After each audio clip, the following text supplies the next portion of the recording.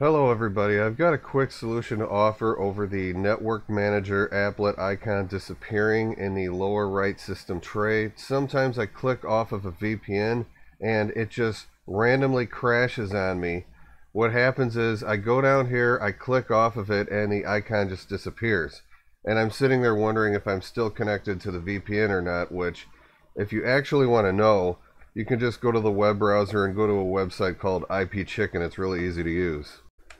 This is not the solution, but I'm going to show you. You can just pop open a command line terminal and type in nm-applet, and it will reload it, but you don't want to use this method because as soon as you close the terminal, it's going to crash again.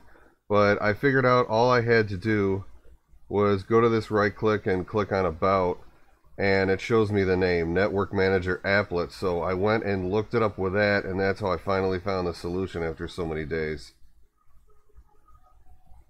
Yep, there it goes, disappearing again. So the solution is just to download yourself a free icon and go make yourself a menu entry for it. I stuck it here under Internet, and just for the command you just want nm-applet. That's it. The rest doesn't really matter. So then you don't have to have a terminal window open to do this. And there you go. Then every time it crashes, you just use this to rerun it. That's all you have to do. That's all this is, just a quick fix. Thank you for watching, and I'll see you guys in the next one.